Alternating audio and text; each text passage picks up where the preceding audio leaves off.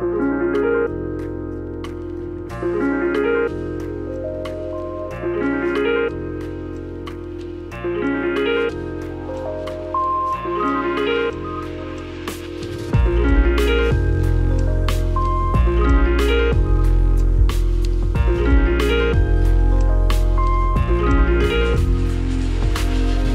friends and welcome to the Noclip podcast episode 39. I'm your host Danny, and this week I'm delighted to be joined by friend of the show, creator of Eternal Daughter, I'm Okay, Aquaria, Spelunky, and now Spelunky 2. It's out this week, so we're delighted to be joined by Derek Yu. Derek, how you doing? Good. You went far back with that intro. Did I miss out on anything? Eternal Daughter, and I was like, whoa. Hey, well, I guess I it's forgot daughter. we talked about all that stuff. Right, yeah, Corey. Yeah, it's been a while. It was Yeah. like January 2017, I think, was when we did our doc on Spelunky. Yeah, that feels like ages ago. A long, long time ago, yeah. Although in the grand scheme of Spelunky time, it's not all that long, because didn't the original version come out in, like, I guess I'm talking Flash here, but was it 2008? Yeah. Around then? So it's been about 10-ish years since the first version of Spelunky came out. A decent chunk of your life. So we've loads to talk about. I'm really excited to talk about it. I kind of want to preface this by saying that one of the most important things about a game like Spelunky is the discovery that you have as a player. So I'm not going to start peppering you with questions about, you know, secrets and like what's what and whatnot. But I do want to get into like some of the sort of like decisions that I guess made Spelunky 2 the sequel that it is, because you could have just gone in so many different directions with this, and the way you went maybe wasn't necessarily what I was expecting, but it's absolutely what I'm relishing it more, perhaps because of the type of sequel that you've created. First of all, though, I want to talk about the development process for this, right? Because you worked with Blitworks on the console version of Spelunky. Is that correct? You've had a relationship with those folks for a while. Yeah, it's interesting. Sony, I mean, now it feels very fortuitous and serendipitous, but we met Blit because Sony just hooked us up with them to do the port of Spelunky to PS4. Or I guess at the time it was PS3. And then PS Vita and PS4. Yeah, PS3, wow. But yeah, they just said, you know, I'd like to introduce you to Blitworks. They're going to be doing the port. I think at the time, we were one of the first ports that they did. So they're primarily known as a porting company. And now I think they're pretty legendary for doing ports, particularly of indie games. They've done a ton. Are they based in Spain? Yeah, they're in Barcelona. Oh, cool. So I think I think initially they did Spelunky. I'm pretty sure they did Fez early on. And since then they've done all kinds of ports. So this is their first game where they've like built it from scratch, from the ground up. And I'm really interested in this because did that basically sort of like let you entirely focus on design? Like, did you do much programming on this one? Much at all? Like, how did that work get split? Yeah, no, I did level design, but I pretty much only did art design and level design. And yeah, the tools that we have are just way better now. With Spelunky 1, I did actually go into the code and do some programming. I mean, not that much, but you know, I actually did like touch the code. Particularly like the level generation code, I copied it over from GameMaker into C++ and actually did some. So now I'm more removed from that. And you know, them just being like a big team lets us do more for Spelunky 2, like, you know, all the features and yeah, better tools and things like that. People are always really surprised when I tell them that with Spelunky 1, like, we didn't even have source control. You know, Andy and I were just passing a zip file of the game back and forth to each other, just to back it up. And yeah, I mean, Andy did like an amazing job as the sole programmer of Spelunky 1. It was just like an incredible Herculean task for him, especially, you know, coming to the development as a wooden toy designer. That was his previous job before working on Spelunky on Xbox. So Yeah, he did great. But for Spelunky 2, having a full team of just super coders. I mean, to be fair, it's not like all of Blitworks has been working on Spelunky 2. So there's like a core group of people at Blitworks that have Yeah, been. how many are we talking about? Like, I'm sure it's like a couple like main programmers, and then like some support programmers that have helped at various stages, like like a network programmer for the online multiplayer. right. But primarily, yeah, a couple programmers. There's Mickey Pasquale and Javi Moya are like kind of the two main programmers from Blit that have been helping out. So what was that creative process like then for you? Because, did you obviously still absolutely loads of work to do in terms of art and level design and managing of this project and everything. But did it free you up a little bit more, or did it give you more, I guess, could you be a little bit more dangerous with the ideas that you wanted to implement into Spelunky 2 because you knew you had sort of like a broader team with specialists that could maybe make that stuff happen? Yeah, for sure. And I think it really helped the fact that Blitworks had worked on Spelunky 1 and were pretty intimately familiar with it, just having done the port. And so, I mean, they knew like what the engine needed to have in it and what kind of tools would be useful. And they just, they understood the original design. So, a lot of I think that's really important, for me to be able to convey certain ideas and have them understand, within the context of Spelunky 1, like, okay, this is going to be like Spelunky 1, but it's going to be a little different in this way or that. Right. And, we were used to working with each other remotely too. So it was like a pretty seamless transition. I've always thought that, it's really important that I think the team dynamics and the personality of the team also match. And, to do a sequel to Spelunky, I think that was, I would not feel comfortable just working with a team that didn't have any familiarity with Spelunky 1. Even if they just played Spelunky 1 a lot, I think that's different than having actually worked on it. And so that was, doing the port to PS3, I think was also just like a proof of concept of just us working well together. And they're all just like really chill guys, who, yeah, I think we're cool with working remotely. And I mean, who would turn down that project, right? Like, who turned down working on Spelunky 2? It seems like for any person working in games that it's like a fun opportunity, especially if you have been involved in the first one. I'm interested in, like, what was it like then from you as a creative director, stakeholder, key master of this project, to work with them? Did you just kind of like, I've read that when you wrote your boss fight books for Spelunky, that it started to stir some ideas for you, but did you just turn up with a tome of like, this is the design of Spelunky 2, or how much was that back and forth over months and years to sort of find what Spelunky 2 was? I was looking actually at the like initial design document that I sent to them, and there's definitely some stuff in there that did not make it, but like the basic design was kind of in place. I was actually surprised like how close it was, and this was only like a couple page design document, maybe like a few pages. I just like wrote it in a Google Doc and sent it over. So a lot of the basic ideas were there and kind of like marinated while I was working on the boss fight books. And it kind of just, it was based around, like sort of like a few high level concepts and then just some bigger features that I knew that I wanted to have in the game. Like that second layer behind the first layer of each level, and being able to go like in and out between them, and mounts and like the branching paths and things like that in the game. And just, I think the higher level concept of just kind of like blowing out the design and kind of, just pushing all of the concepts that are fun in Spelunky 1 to like as far as we can take them. Right.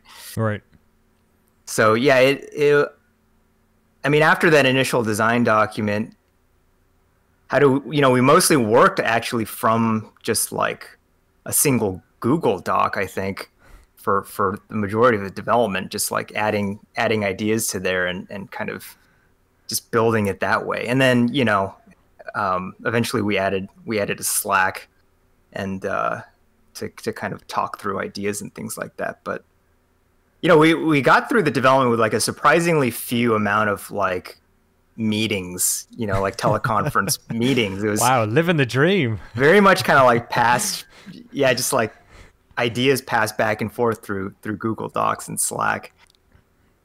And how much of it then was just play testing and like iterative, adding stuff in, seeing how it feels? Like it feels like it must be that type of game. Is that the case, that you're just like creating new versions of it, playing it, feeling out what's working, tweaking stuff? Like how much of it is in that minutia?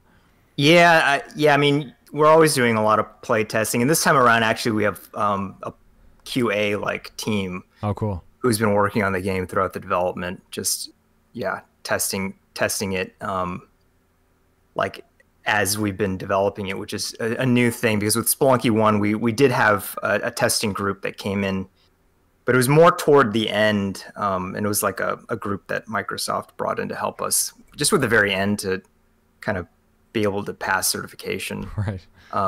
So this time around, we've had people at Lollipop Robot testing the game cool. as we develop. But yeah, I don't know. I mean, I think as far as the testing goes, like, we never really found anything that was like just didn't work. And I think, I don't know, I kind of tried to design it that way. It seems kind of weird, but like, I think these days I'm really trying to start projects where like I'm not anticipating a lot of huge snags, like with Spelunky 2, I feel like I understood 80% of the game before we started. So it wasn't, I didn't feel like there was going to be a lot of kind of like exploration. I think the main like challenge was really just executing on the idea. Right. And of course, you're discovering all kinds of things as you're working, but for the most part, like those big ideas that we had in the start really just made it through to the end, and there was nothing where it was like, okay, this really isn't working. We need to go back. And I think I had the mindset of like, if we make something, let's just like keep it in the game. Right. Like let's not take it out. Let's just tweak it a little bit maybe. But Spelunky at this point, I think like we understand it pretty well, and so we were able to just like come up with an idea, add it, and for the most part like find a way to make it work. And the idea with this one was also just to make it like a big game, like a very rich and dense game. And so it just, any ideas that I came up with, it felt like, well, if it didn't quite work here, there's another part of the game where we could find a place to work. So in that sense, I think the development was very efficient, which was just sort of designed, I think, into the project itself. Like, This is a sequel. This is a game we understand well. Let's just take the time we have and just like actually make the game and not spend like too much time kind of fiddling around. Right. Yeah, it makes sense considering like if you talk to players of Spelunky, they are, especially folks who've played it for a long time, they are considered to be very well versed in the language of Spelunky as players. So it makes sense that as the creators, you would have that sort of like full view of everything and understanding when you're plugging something in or adding a feature, sort of having a pretty good idea of how it will affect everything else, just considering how much time you've spent in that world. And also, like, it's been a couple of years between Spelunky 1 and 2. It's not like you just pushed out a sequel right away. I'm interested in one of the things that I found very interesting right off the bat was that it feels like it controls almost the exact same way as Spelunky 1. Like when I picked up the controls and started moving my character around, and even like menus, and it feels very familiar and comfortable right off the bat, and even down to like the way bombs bounce off walls, and like just all those little bits. Was that like always just going to be the case? Do you wanted to like have a certain, the foundation of the original game was going to remain untouched? Yeah, I think it was important to feel like, well, there's no reason to reinvent the wheel on everything, right? Like if, even with the menus and kind of like the basic structure of how the game starts and takes you into the menu, I didn't really feel particularly inspired to change it that much. And, I think that one of the main themes of Spelunky is kind of this idea that things happen in circles, right? Like you're playing as the daughter of the protagonist of the first game, and it's a sequel. That's kind of like what a sequel is. It's like you're going back to a game, and so yeah, I think that familiarity was fine with me. I think it was great, and that just gave us more room to like, for the new things that we added to the game to spend more time on those things, because we didn't have to reinvent the wheel on everything. And so I think it was it was important not to try to like change every single part of Spelunky for the sake of changing it. And I think like the first level I see a lot of people playing the game and they call the first area of Spelunky 2 the mines, right? I mean, it's not called the mines in Spelunky 2, it's called Dwelling. But they call it the mines because it does remind them of the mines from Spelunky 1. And part of that is because I think the mines work really well as a first area in Spelunky 1.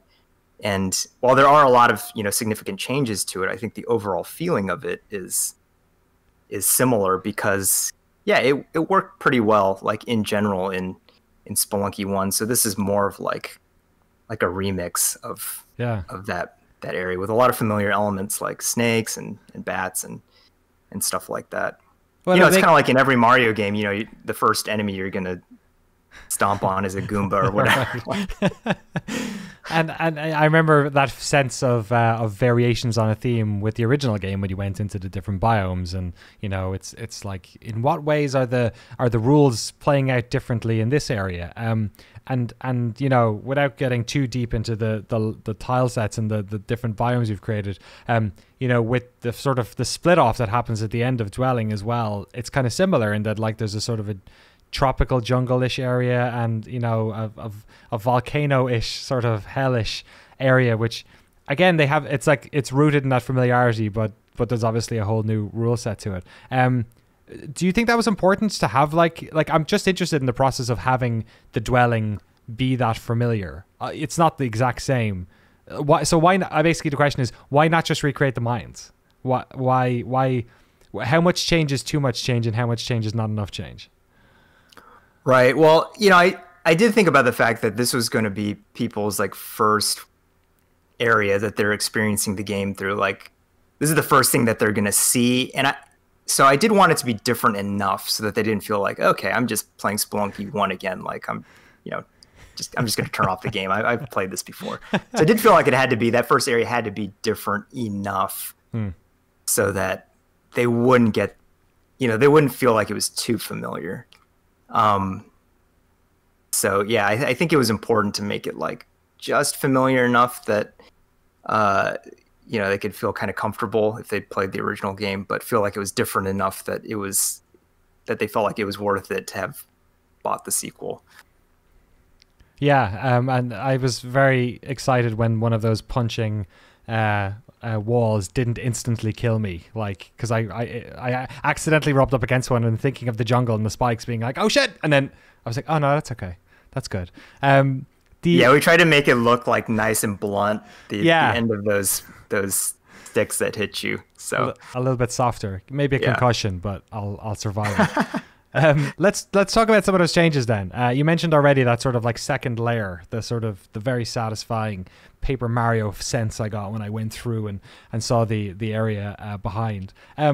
Give me, I guess, like secret areas were always one of the most fascinating parts of the original Spelunky, and blowing up areas and figuring out where those little portals were and the doors and all that sort of stuff. what were you trying to like achieve with this? And also, I'm asking this question knowing full well that I have only scratched the surface of what that system is doing, because there's clearly only. I actually have for people watching the video, I have Spelunky 2 on the television behind me. That's not because I put it up for effect. I've just been playing a shitload of it this morning as well. And earlier, just about an hour ago, I did something and I was like, oh, I got to go back and do this again. But yeah, tell me a little bit about where the idea for that sort of going through the door and having that second layer behind the main layer, where did that come from? That just came from a phone call I had with Andy Hull, who was the programmer for Spelunky 1.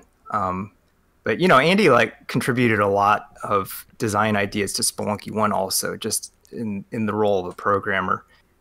He's just a very he's a good programmer, but he's also a good artist and designer. He's like a generalist. So the whole layer 2, that's what we call it. Like just behind the scenes is just layer 2. But with layer 2, the idea came from a phone call with Andy where I was talking to him about wanting to do a sequel, and I just wanted to get his like thoughts about that. And he just said at one point, "You know what you should add to Spelunky 2, Derek?" And he just described the basic idea of like doors where you just go in and it like takes you behind the level. And that was it. We never talked about that whole layer 2 idea past that, but as soon as he said it, I was like, that is a fantastic idea. And then having that basic idea, we played around with it during development, and it worked out really well. So yeah, that was like Andy just made this, the very beginning, before we had even really started working on the game, he just made this like, with this one sentence, just added this huge feature to the game. My mic drop on a phone call. Was he involved much at all in throughout the process? No, not. I mean, yeah. Aside from that big idea. No, aside from just like being a friend and us just kind of just chatting about what we're working on. He was working on Dunk Lords. Yeah, which is his arcade basketball game that came out this year also. Yeah, and it's super fun. So yeah, we were working on our separate projects, but still like kept in touch and just like kept each other up to date. Awesome. So we were like, it was more like moral support for each other. Yeah. While we were working on it. But that feature was Andy's initial brainchild, and ended up being, I think, a great way of just expanding how you can discover secrets and just kind of the secretive feeling of Spelunky in general. Yeah, it gives me that sense, at least, that there's always something else going on behind the scenes of a level that I don't know about. Which even if it's only a small thing, just the possibility space that exists in my brain now of the scale of these levels is totally changed. One of the moments that me and my wife have been playing a bunch of this, we adored playing the first game together over the years, and our sort of big holy shit moment was the first time we destroyed one of those lava pools and seeing the physics, just what happens where I just like killed a bunch of stuff that was underneath it when it started pouring out on everyone else. I'm interested in that from a design perspective, because the original Spelunky is it's quite like, it's a grid, it's rigid, things go a certain way. I guess, things have arcs, there's bombs and enemies can fly around, but you sort of have like a lot of constraints on it. There's something about the fluid dynamics that feels like, oh, this is like chaos. Like, how can they design around this? What was it like adding those in? Like, what was the idea behind adding in that sort of like fluid dynamic system? And were you scared at all that it was going to sort of have it might trap people or ruin their way out of the levels or anything like that?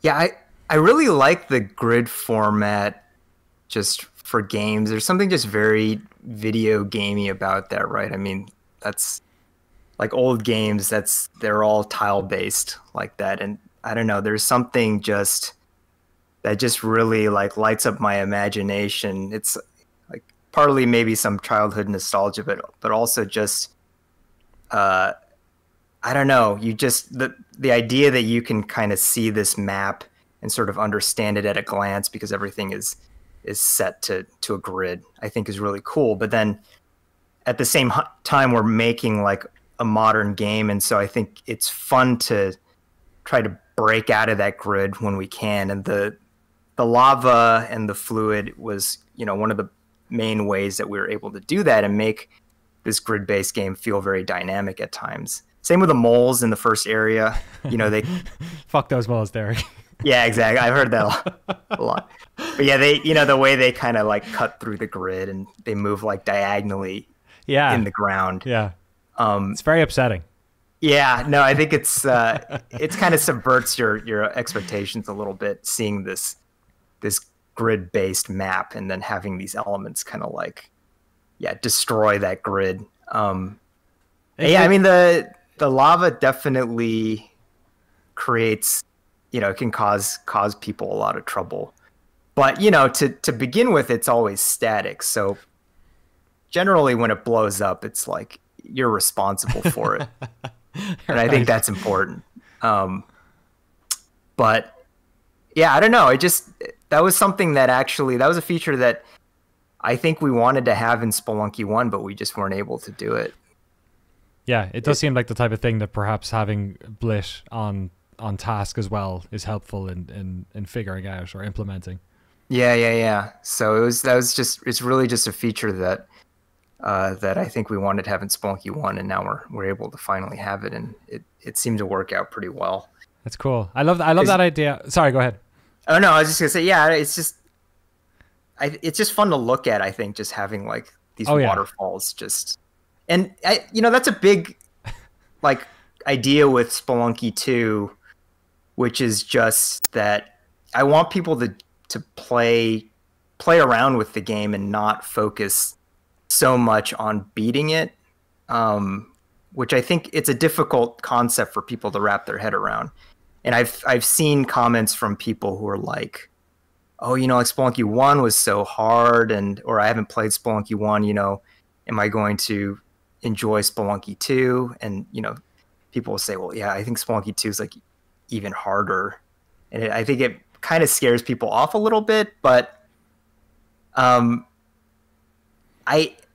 think of it like, you know, it is a hard game, but that's really just, you know, I've said this before, but it's really just like a backdrop for, like, the challenge is really just a backdrop for people to just play and experiment. And I think the people who, you know, if you see the like really experienced Spelunky players play, they will constantly just kill themselves in the name of learning a little more about the game. They're like, okay, I'm just going to try this, see what happens. And then they die and they learn a little bit. And I feel like with newer players or players who are, you know, a little more scared off by Spelunky, I think they think of it as a game where like, I have to beat it. Like it's something to beat. And if I can't beat it, then I'm somehow failing. But, you know, in my head, Spelunky is in many ways, it's like a sandbox experience where,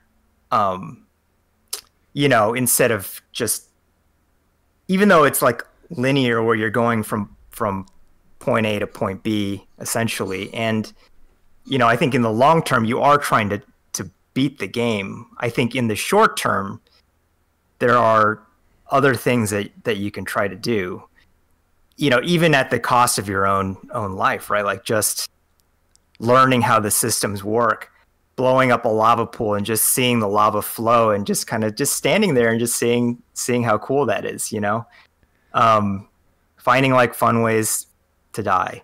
Right. So I think that, you know, the fluid is also, I think, just works into that whole concept of like, it's just a fun thing to see.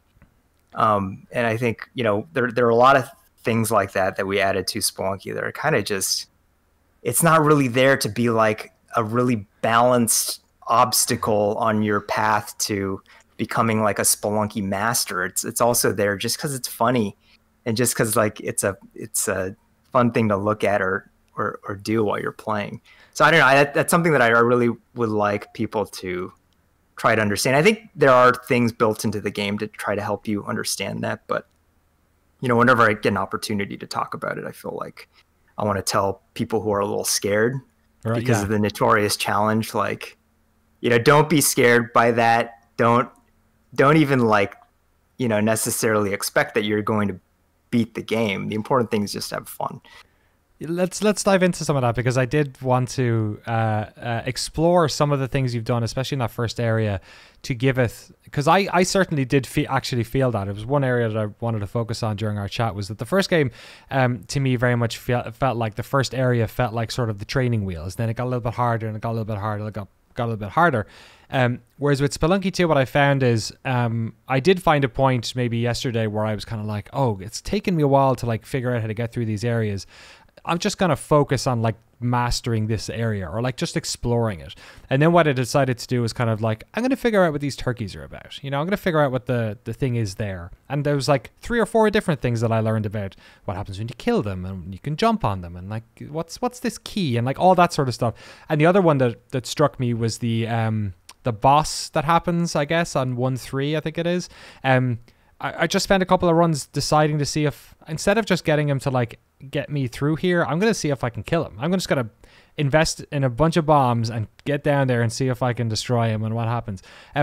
Those are 2 examples for me of how the early game allowed me new ways of playing, to like uncover that depth and figure out and like you said, kind of just have fun, like play it for that sake, for the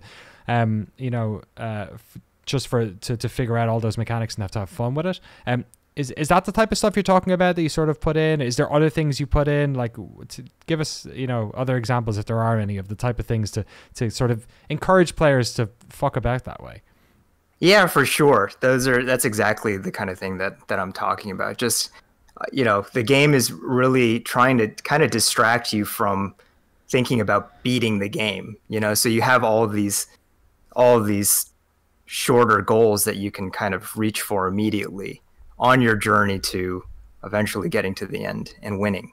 And yeah, I think, what you've talked about, I think just adding more like NPCs like the shopkeeper, because the shopkeeper in Spelunky 1 is really central to a lot of people's stories. It's a character that has, there are lots of different things that you can do with him. And so in Spelunky 2, we've expanded on that. There are just like more variety of shops, and the shopping is a little more nuanced. I've spent more time making it like viable to actually just buy things from the store instead of robbing the shopkeeper every time. But yeah, adding new characters like that, like in the first area of the game, there's Yang, who's asking you if you will bring him a couple turkeys. That's like something that you can like think about and work on in that first area.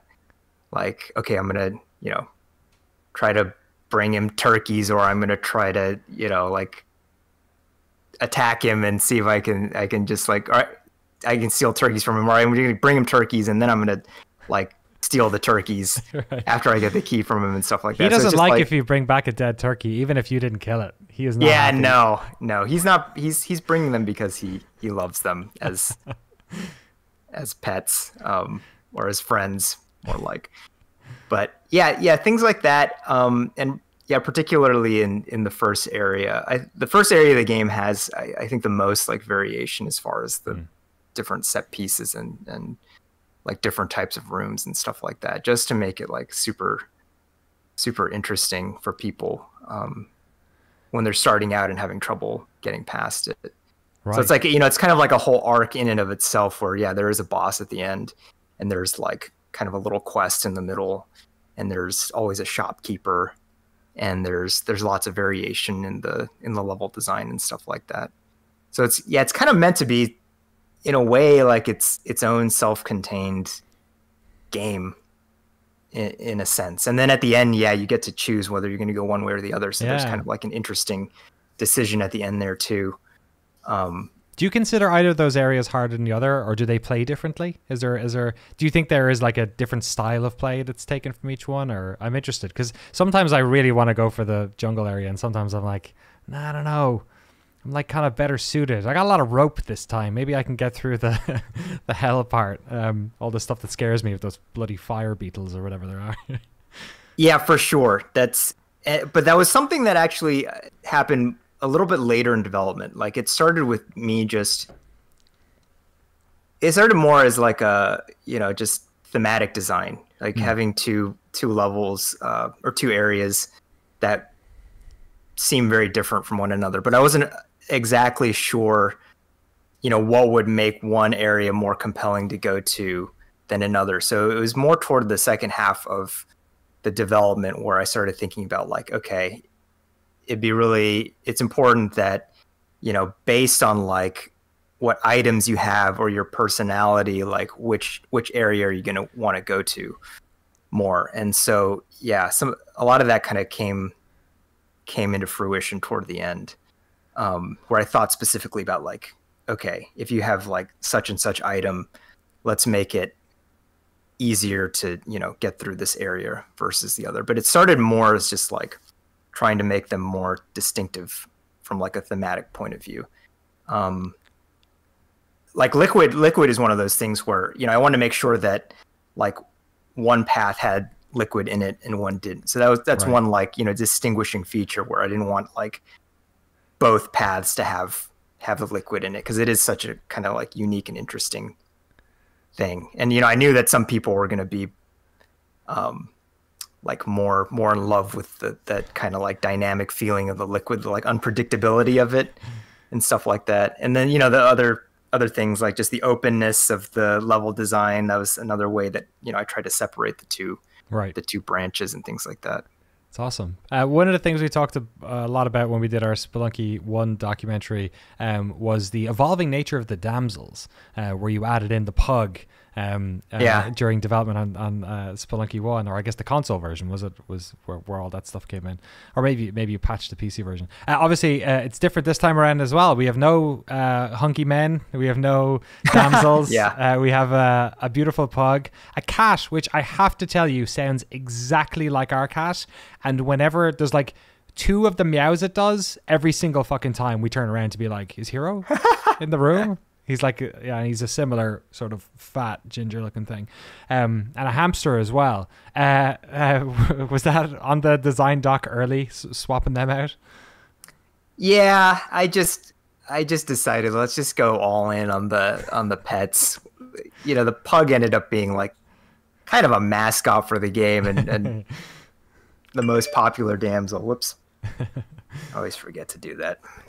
You're a popular man this week. It's probably all your friends asking for solutions. Yeah, I'm pretty sure it's just another spam message.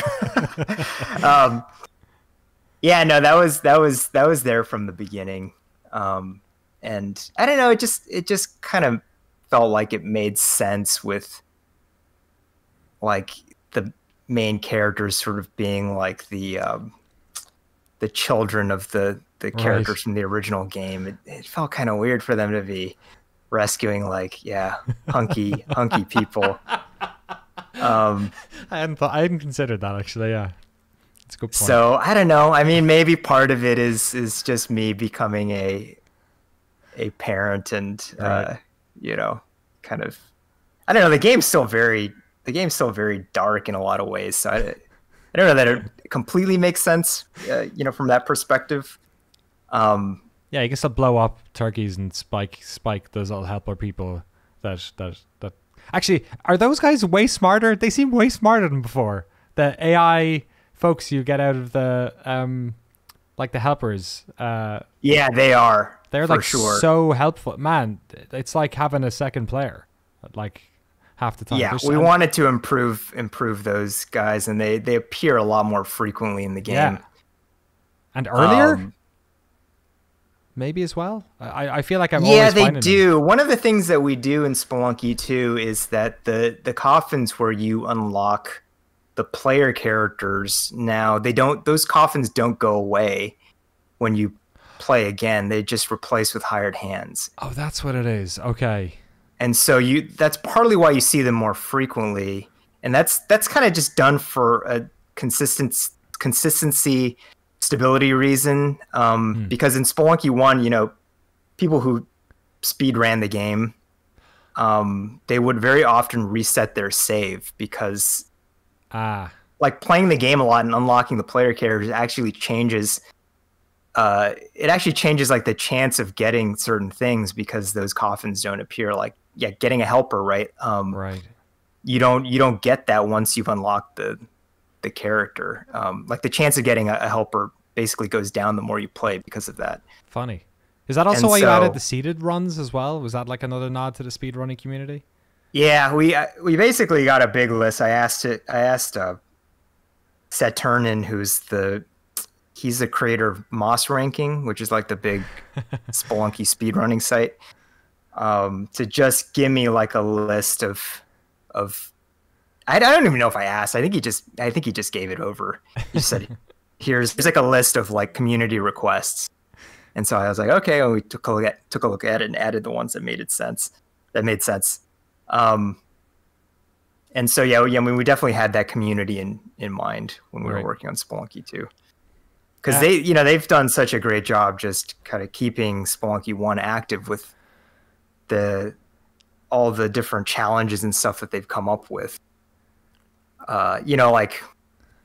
Like in the past year, their challenges have gotten so insane. It's just like you could tell these people are just getting super bored in some ways with the original game, that they've got to invent these just absolutely ridiculous challenges where it's like, low percent going to hell and only using your whip, and they're just like all these variables that they're kind of turning on to make it fun for them.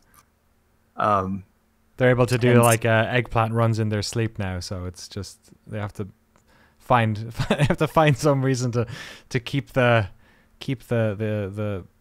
fun alive, or keep the it's like they're murderers. They need to like up the ante constantly to try and get that endorphin rush. Right, exactly. Yeah, it's like they're starting to kind of deteriorate and accelerate their madness. So let's talk a little bit about, I guess, that then, the enduring legacy of this game, right? Because obviously one of the coolest things that we talked about during our documentary was just how much the community took this game and ran with it. Obviously you designed the game in this very interesting, all about uncovering secrets, and then that coupled with the sort of systemic design of it, it created not just like secrets that you had buried really deep in the game, but also ones that you hadn't considered that sort of just emerged from this game being popular and people messing around with the systems in it. I have to imagine that was very much on your mind when you were making Spelunky 2, just setting everything in motion so that like there will be things that people will discover, weeks into the game, months into the game, and perhaps years. Is that the case? Were you like spending a lot of time trying to make sure that sort of happened again? Yeah, for sure. I think the main thing was just, the secrets had to go deeper, right? Like you can't just have Hell 2.0 or whatever. Right. So I just didn't feel like it would be quite enough. And so there's definitely stuff buried in the game for like the really hardcore Spelunky speedrunners and stuff like that. And I figured that for them, actually people have been having a harder time with Spelunky 2. Like people who played a lot of Spelunky 1 have been having a harder time with Spelunky 2 than I expected. I think the game fundamentally is pretty similar, but I think all those little changes added up actually make it quite a new experience even for people who've played a lot of the first game. Like Man vs. Game, the streamer, he played a ton of Spelunky 1, and he was like one of the first people to play Spelunky 1 and stream it like on Xbox 360. So we actually asked him to help us promote the Steam version and the daily challenge by doing some runs with other streamers before the game released. And right before Spelunky 2 came out, he's been streaming himself trying to just get all the achievements in Spelunky 1. Right. And so he's like literally going straight from Spelunky 1 to Spelunky 2, and I've kind of seen that. And he's having a lot of trouble with Spelunky 2. I think in a good way, because I think it would be kind of sad if he just went straight into Spelunky 2 and it was just like, okay, well, I'm just going to take all of my skills from Spelunky 1 and just blast through the game. Now, it's kind of my worry that might happen, because that's very hard to anticipate, exactly what that's going to be like. But it seems like it is different enough and there are enough new things that it's been quite a challenge even for those people. And I actually think like now is a great time for new players to get in, because I don't feel like the game is like that much harder. I think it's really that newness and that, you know, those differences. So if you're not familiar with Spelunky 1, I think if you come in, I think the playing field is like relatively level at this point. If you get in now, I'm really interested in this, because I have also felt like I am having I think my expectation, having played a lot of Spelunky 1, is that I can come into this and be like, all right, here we go. I'm well trained at this. I've been playing this for years, but I don't know if it's the couple of, you know, it controls the same in so many ways, but there are enough changes that I'm coming in with all this confidence, but then I'm like coming up against like, oh no, but I should be more scared, because then I'll probably learn a bit faster or something. A brief tangent, and next week on the podcast we have the folks from Rogue Legacy 2 on, who are, you know, awesome, making us say, yeah, I talked to them just yesterday. I had a great conversation about all this, and we also talked about the challenges of making a sequel, and making a sequel that feels like it's harder, because also Rogue Legacy 2, for me coming into it, does feel harder than the first game, even if it perhaps isn't on the face of it. We were kind of talking about how the landscape has changed, that like there are people have been playing games, like it's like the Dark Souls 2 thing, right? Where when they made Dark Souls 2, they made a game for people who completed Dark Souls 1, and it like, you know, was way more difficult. So you're saying that wasn't your intention with this. It's more like, why do you think people are finding it harder? Is it because they, like, those returning players are maybe more confident than they should be, or also is this just what's going to happen for the first week of a game, that like we're too close to launch, 4 or 5 days from now people will probably be where you expected them to be with difficulty? What's your sense about the difficulty with the game? It seems like it's going to last for a while. I mean, I just seeing the progress of people playing the game, like, you know, just going on the Spelunky 2 Twitch page and just kind of like scrolling down, you know, you see a lot of brown, like a lot of the kind of reddish brown color of the first area of the game. I love that. What a great piece of QA you have. Who needs heuristics? The areas are very color coded, so right. It's really funny because you can kind of see, I feel like you could see the overall progress just by scrolling, and it's just like a bunch of, you know, colored squares, and like the more brown it is, I feel like the harder time people are having with the game, because it means they're all just still stuck in the first area. As to why that is, yeah, I think, you know, when we were working on the game, like on Spelunky 2, we did not spend a ton of time playing Spelunky 1 and just comparing the two. We really just made Spelunky 2 to feel good to us now. So, you know, there might be, part of it might be we have a team that is experienced with Spelunky 1, and we've kind of tuned the game to us.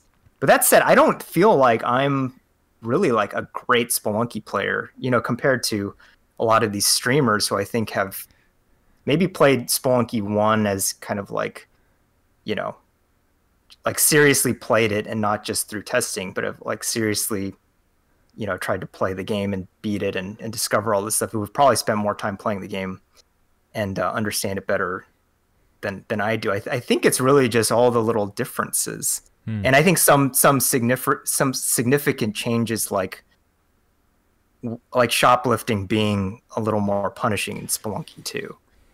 So I think a lot of the inclinations of Spelunky 1 players are getting punished a little bit by Spelunky 2, where the game's not necessarily like a lot harder, you know, but it's different, and it's kind of subverting some of their expectations.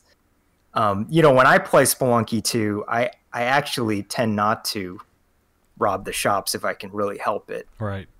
And I think that's a much more viable strategy, even like at a high level, to not rob. But you know, these people from Spelunky 1, these players from Spelunky 1, just they cannot help themselves when they see a shop. It's just like, it's like just seeing like a, you know, a juicy like baited trap, and they know that in Spelunky 1 they could easily just like grab that bait and then get away, and they're yeah, they've kind of been like Conditioned, you or know, it's like a condition. yeah, Exactly. That's the word.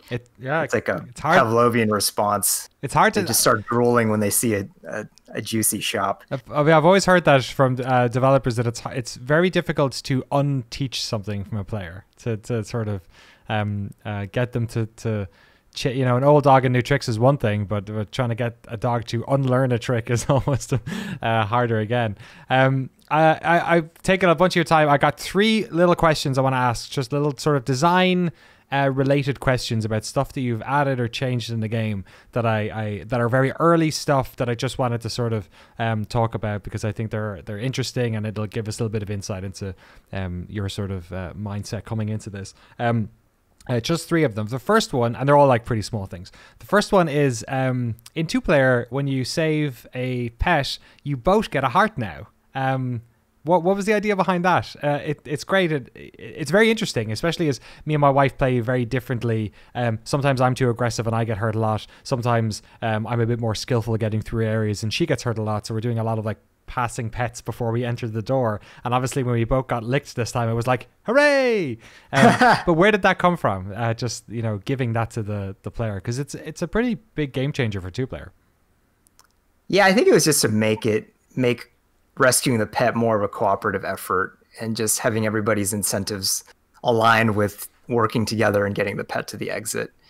And yeah, I mean, 2-player is it's meant to be like fun. It's just like more of a fun way to play, and it is about cooperation. There are enough ways to kind of like step on each other's toes in multiplayer. So yeah, that was just one area where it just felt like, yeah, let's just be nice, you know. And yeah, and then people won't fight over the, you know, who gets to send the pet through the exit. Right. Yeah. How about mounts then? Obviously, this is a big system, it feels like, but I'm just interested in, like, what was the main desire to include mounts in the game?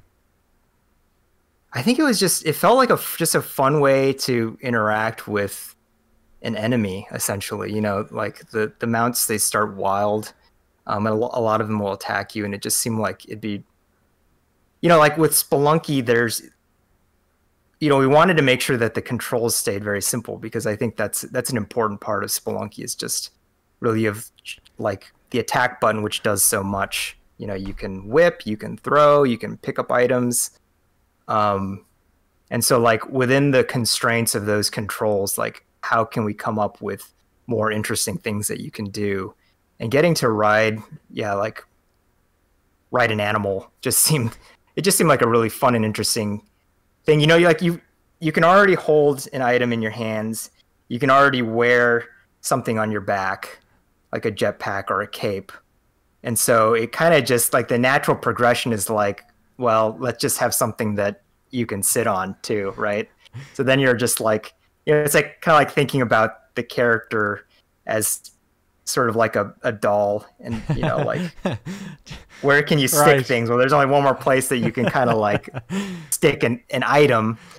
And so the mounts sort of seem like a natural way to do that. That's cool. And so, yeah, I wasn't entirely sure how it was going to work, because it makes you 2 tiles tall. I think that was the trickiest thing about the mounts. And initially it was a little hard to get around, and also the mounts tended to die a lot. So we had to kind of like, that was something where we had to keep kind of working on it over time to make them viable. And just make them like, you know, they started out, I think, pretty bad. And that was one of those things where we just kept making it better, where it was just like, you know, should we add this? Should we add this? And it was like, well, if it makes the mount better, let's just add it. So like we gave every mount a double jump, basically, because once you're on the mount, like you can't climb a rope anymore. Was that always the case as well, that you couldn't climb a rope when you were on the mount? Yeah, that was always the case. That's the risk reward, or did it just make logical sense that you wouldn't? I think that was more like it just made logical sense, where it's just like, I don't know, you'd be like squeezing a turkey between your legs while you're pulling yourself up. It just, I couldn't. We're gonna start talking about realism in Spelunky's universe now. You know, I think it's important that as ridiculous as video games can get, they do have to have like a certain kind of working logic. Okay. And I guess that's where the line is drawn with Spelunky. Like, you cannot just like squeeze an animal between your legs and pull yourself up a rope. I mean, their legs are tiny. It's just, it sounds silly, but like I really just could not imagine a way of making that like look good. I don't know. Right. I like it. You know, those kinds of things do matter because they help make certain things either feel intuitive or not intuitive. Yeah. And there's already a lot to learn, so you do want these things to feel as intuitive as possible. And yeah, a lot of like design decisions that do end up having like a big effect on the gameplay do start as just thematic decisions. Like, this just makes sense, right? If, you know, we have this and this in place, it just makes sense that, you know, this would be the case. Right. It's interesting. And it starts there, and it can have a pretty big effect, you know. But it's an important part of games. Like, you know, it's like in chess how the knight is the only piece that jumps, and that just it kind of makes sense, right? Like, you're on a horse and the horse right. can leap. Like, those kinds of little links, I think are yeah, they're things that they're links that game developers think about a lot. And it's not just like a bunch of abstract rules. Like, it matters, you know, what the game is about, like story wise, character wise, etc. Yeah, it's interesting. I'm sort of making a joke that like, oh, it's, you know, that type of consistency, surely it doesn't matter, but obviously it does. And having you explain it there reminded me that one of the realizations I had yesterday when I was playing, or the day before yesterday, was that I was on a different mount later in the game and realized that it had an attack, and my brain immediately went, oh, I wonder if the turkeys do too. And I imagine a lot of that is the foundation of there being this sort of consistent logic throughout the experience of the game that then I'm extending into these new features that you've also added. It's funny talking to you. I love talking about Spelunky. I think people who don't make games love talking about Spelunky because there's something about the systemic nature of the game that's very easy to grok for people who aren't designers. Maybe not to like understand and like to be able to make their own game like this, but it's like that. A lot of these really complex things that are happening under the hood in games when it comes to design just feel a little bit closer to the surface for the layman or for players. And I think that's one of the reasons why people really love talking about this sort of stuff. I want to ask you one more of the sort of like ones I have, and it's maybe my favorite new addition to that first area is the ghost jars. Because I have terrible impulse control. And this is like, if me and my wife get divorced, it might be over these ghost jars. So there's these jars in the game now, which it's a diamond, right? It's like the most, maybe one of the more expensive jewels you can get in the game. I think. Yeah, I remember that's the more valuable. That's the most valuable one. The ghosts turned them. You could sort of shepherd the ghost around the gold in the first game, right? It would turn them into diamonds. But in this, there's a jar that if you smash, there's a diamond. But if you smash the jar, the ghost like just comes right away. Yep. All right. Yeah. You're an evil bastard for putting this in the game. Where did it come from? What was the idea behind this? That was actually another feature that we added. Primarily to start, it was primarily for speedrunners, just as a way to get the ghost to arrive earlier, so that they can kind of choose when the ghost comes. Because I noticed with a lot of like high score runs where they're trying to get the ghost to come and turn all the gems in the level to diamonds, that there ended up being a lot of waiting if they got kind of all their setup done, and then they're just really waiting for the ghost at that point. So it really just is a way for them to kind of decide when the ghost comes. And then it just started getting more interesting once we actually added it. We added the diamond, and that creates like a risk reward kind of thing for everybody, you know, to like, you can make extra money, but you're gonna have the ghost come earlier, and it also just makes thematic sense because the ghost kind of turns gems into diamonds, so it kind of gives you a little bit of a hint there. But it started as a speedrunner thing. That's what amazing. Like actually, I think that was one of the. I I think that was a specific request on that list of requests that I was talking about, but it did not say like add a ghost jar. It was just like it'd be nice if there was a way to make the ghost come earlier, possibly. That's awesome. Yeah. And the satisfaction of being of carrying it to the end and then just like whacking it like a piñata and just getting it and running in the door is like just so satisfying. Right, but yeah, you just got to be careful on that trip to the entrance. Yeah, so you don't break it somehow. You drop it. It's like an Indiana Jones thing. It's like stepping on the wrong plate or something. Suddenly you're like, we gotta go. Yeah. It's awesome. Derek Yu, congratulations on the launch of Spelunky 2. Thank you so much for taking the time to talk to us today. How are you doing this week? The game's out. You feeling chill? Are you doing a lot of press or is there a lot of like patching going on? Kind of where's your headspace at the moment?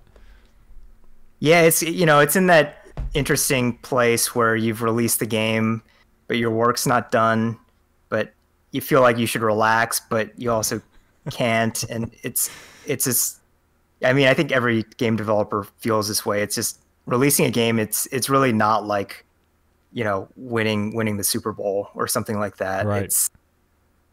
It's kind of just immediately the beginning of like the next step of the development. But it's been a lot of fun. I've been watching tons of streams. In general, I'm much more chill than I was with Spelunky 1. I think when we released Spelunky 1, Andy and I were both pretty burnt out, and I think also just pretty nervous. And I had a hard time like watching people play the game.